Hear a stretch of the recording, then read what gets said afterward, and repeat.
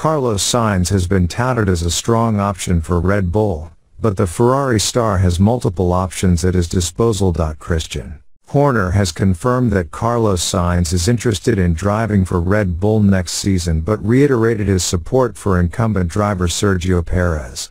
The team principal is refusing to rush his decision on Max Verstappen's next teammate. Sainz was left without a drive for the 2025 campaign when Lewis Hamilton's move to Ferrari was announced in February, but after kicking off the season with 2 P3 finishes and a victory at the Australian Grand Prix, the Spaniard is now one of the hottest commodities on the driver market. Mercedes are reportedly in talks with the 29-year-old regarding a one-year contract with an option for a second season, while Helmut Marko confirmed to Kleine Zeitung that Audi have already made a substantial offer to Sainz's entourage.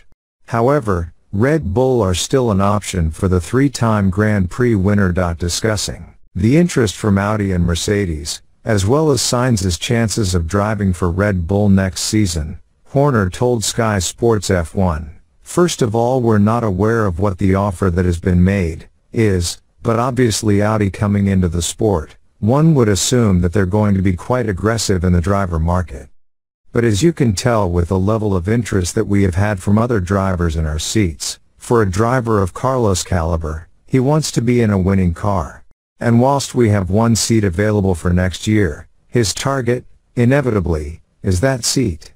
But his problem is that Checo is in that seat and he's doing a really good job, so for us as a team, it's a luxury situation but one that we don't need to rush and we'll take our time to consider the options." Sainz was also feeling relaxed about his future when quizzed on the state of play ahead of the Chinese Grand Prix. The Spaniard saw one of his options taken off the table when Fernando Alonso sealed a new multi-year contract with Aston Martin after the race in Suzuka.